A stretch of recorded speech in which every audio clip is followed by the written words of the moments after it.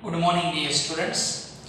હવે ગઈકાલના લેક્ચરમાં બહુ સરસ રીતે આપણે થોમ્સનના પરમાણુ નમૂનાનું એક્સપ્લેનેશન કર્યું। આજના આપણા લેક્ચરમાં હવે આપણે રુથરફોર્ડનો પરમાણુ નમૂનો શીખશું, જેમાં આપણને આ દુનિયામાં કેન્દ્ર છે એનો અંદાજ આવશે। આપણે કઈ ભાઈ પરમાણુમાં કેન્દ્ર છે એ કેમ ખબર પડે એ વિચારવું જરૂરી છે ને। ચાલો તો આજના પ્રયોગથી આપણે પરમાણુના કેન્દ્ર વિશેની સમજૂતીનો અભ્યાસ કરીએ। તો રુથરફોર્ડ અને એમના વિદ્યાર્થીઓ હેન્સ ગાઇગર અને અર્નેસ્ટ માર્સડન, આ બંને વિદ્યાર્થીઓ અને રુથરફોર્ડ આમને ત્રણેય સાથે મળીને એક પરમાણુના કેન્દ્રીય નમૂના વિશેની સમજૂતી આપી છે। હવે તમને શું કરેલું છે આપણે જોઈએ તો હેન્સ ગાઇગર અને અર્નેસ્ટ માર્સડન એ સોનાના વરખ પર, વરખ એટલે તાર, સોનાના વરખ પર આલ્ફા કણોનો મારો ચલાવ્યો। હવે એટલે એને આલ્ફા કોણ પ્રકિરણ પ્રયોગ તરીકે પણ ઓળખવામાં આવે છે। એટલે કોન્સેપ્ટ તમે જોજો, રુથરફોર્ડ અને તેમના વિદ્યાર્થીઓ હેન્સ ગાઇગર અને અર્નેસ્ટ માર્સડને સોનાના ખૂબ પાતળા વરખ ઉપર આલ્ફા કણોનો મારો ચલાવ્યો, જેને આલ્ફા કણ પ્રકિરણન પ્રયોગ કહેવામાં આવે છે, જે આકૃતિમાં દર્શાવેલો છે। હવે સોનાની ધાતુના 100 નેનોમીટર લંબાઈ, આ જે છે ને આખું સોનાના જે વરખ છે, સોનાનો જે વાયર છે, તાર છે, એની જાડાઈ એ 100 નેનોમીટર જેટલી છે। 100 નેનોમીટર જાડાઈ ધરાવતો સોનાનો વરખ આપણી સામે છે। હવે અહીંયા આ જે છે ને એને આપણે યુરેનિયમ કહીએ, કારણ કે આલ્ફા કણો છે ને યુરેનિયમ જેવા રેડિયોએક્ટિવ તત્વોમાંથી વિસર્જિત થાય છે। તો યુરેનિયમ જેવી ધાતુમાંથી ઉત્સર્જિત થતા આલ્ફા વિકિરણોને એને સોનાના વરખ ઉપર પસાર કર્યા। વચ્ચે અહીંયા સીસાની લેડની પ્લેટ રાખવામાં આવે છે। લેડ છે ને એનું કામ શું છે તો આમાંથી આલ્ફા કણોનો જે સોર્સ બહાર નીકળશે ને જે ગતિશીલતા હશે ને એને કંટ્રોલ કરવાનું કામ કરે છે। એટલે સીસાની પ્લેટમાંથી વિકિરણો બહાર નીકળી સોનાના પાતળા વરખ ઉપર ભટકાશે અને ફરતે ફોટોગ્રાફિક પ્લેટ રાખેલી છે। હવે પ્રયોગમાં શું થાય થોડું તમે જોજો, બહુ ક્લિયર કટ થોડુંક મૌખિક રીતે તમને વાત કરું, બહુ મસ્ત વાત છે। થોમ્સનના પરમાણુ નમૂનામાં એવું કીધું હતું કે પરમાણુમાં વીજભાર એક સરખી રીતે વહેંચાયેલો છે, એટલે પરમાણુ ભરાયેલો છે એવું કહી શકીએ ને આપણે। વીજભાર સમાન રીતે વહેંચાયેલો હોય તો પરમાણુ ભરાયેલો હશે। તો રુથરફોર્ડનું એક્સ્ટ્રા થિંકિંગ એ હતું કે જો પરમાણુ ભરાયેલો હોય તો સોનાનો તાર એટલે એક પરમાણુ છે, જો ભરાયેલો હશે અને એમાંથી હું આલ્ફા કણો પસાર કરીશ તો ભરાયેલો હોય તો શું થાય તો કે ભરાયેલો હોય તો એવું થાય કે કદાચ આલ્ફા વિકિરણો એની અંદરથી પસાર થાય ને બહાર નીકળે ને તો એની ગતિ ધીમી થઈ જાય, હેવી લોડેડ પાર્ટ હશે ને તો ગતિ ધીમી થઈ જાય અને કાં પાછી બધાય ભટકાઈને પાછા આવે, પરાવર્તિત થાય। સમજો તમે શું કહેવા માંગુ છું?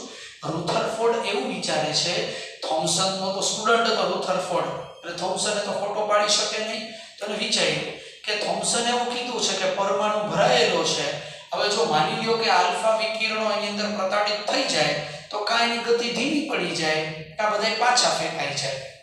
આવું એનું અનુમાન હતું કે આવું થતું હોવું જોઈએ। એટલે કે શું એની આખી પોઝિશન અહીંયા ક્રિએટ થાય છે, તમે જોજો।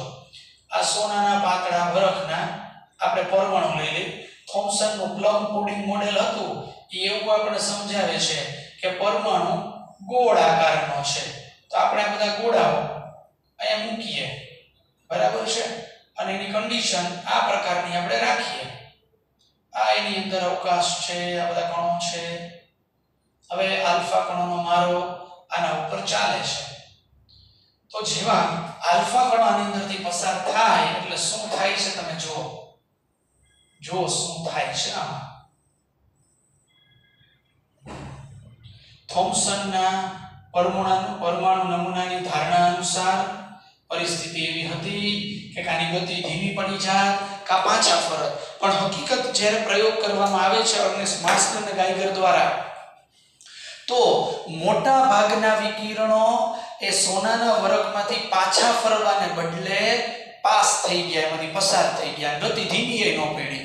કારણ કે જે સ્પીડથી આવતું હતું ફ્લોરોસન્ટ સ્ક્રીન ઉપર અહીંયા ઝબકારા થતા હતા, સ્પોટ થાય, નીકળે ભેગા સ્પોટ થાય, સ્પોટ થાય, સ્પોટ થાય, ઝબકારા થવા લાગ્યા, ફટાફટ બહાર નીકળવા માંડ્યા, ફટાફટ બહાર નીકળવા માંડ્યા. અમુકનું વિચલન થયું, અમુકની દિશા ફરી અને એકાદું પાછું ફર્યું. જો પાછું ફર્યું એટલે કેવું ખબર તમને, એની તમને એવરેજ કર્યો, તમને આશ્ચર્ય થશે કે 20,000 વિકિરણો પસાર થઈ જાય છે અને એમાંથી એક પાછું ફરે છે. તમે ટકાવારી તો વિચારો કે 20,000 એ એક તો 100 એ કેટલા, તો કે 100/20,000 એટલે 0.005% થયા.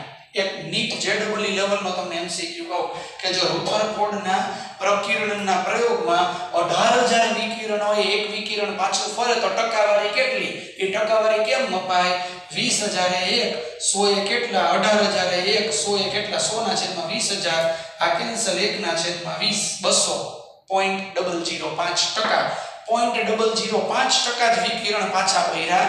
તો થોમ્સનના પરમાણુ નમૂનામાં કોટાળે ચડી ગયા બધાય, કારણ કે એના નમૂના અનુસાર પરમાણુએ ભરાયેલો હતો, અંદર ઇલેક્ટ્રોનના ઋણ વીજભાર અંદર પડ્યા હતા અને આમાંથી એકાદું પાછું ફર્યું, બાકી તો ધડબડાટી બધું પસાર થઈ ગયું, ગતિ ધીમી એ ન પડી, હલવાઈ ગયા. તો હવે શું થોમ્સનની વાત ખોટી, રુથરફોર્ડની વાત સાચી? કારણ કે પ્રયોગ છે ભાઈ, પ્રયોગ તો એ મોટું પ્રમાણ કહેવાય, થિયરીની વાત અલગ છે, એક્સપેરિમેન્ટ એ મોટું પ્રમાણ છે. તો રુથરફોર્ડે ખોટો પાડવાના થોમ્સન એના ગુરુ છે, એમાં કે માથાકૂટ કરવાનો પ્રશ્ન આવતો નથી, પણ રુથરફોર્ડ આના પરથી કેટલાક બહુ મસ્તીના તારણ કાઢ્યા. શું તારણ કાઢ્યા એ તમે જોજો. હવે આલ્ફા કણ, આલ્ફા કણ એટલે કેવા હોય ખબર તમને? આલ્ફા કણો ધન વીજભાર ધરાવે છે. જે તે વિદ્યાર્થીને ન ખબર હોય તો કહી દઉં કે આલ્ફા કણો ધન વીજભાર ધરાવે છે. અને તમને હું એક્સ્ટ્રા નોલેજ આપી દઉં કે આલ્ફા કણ એટલે આવા થાય. કો કેમ કે આલ્ફા કણનું સૂત્ર શું?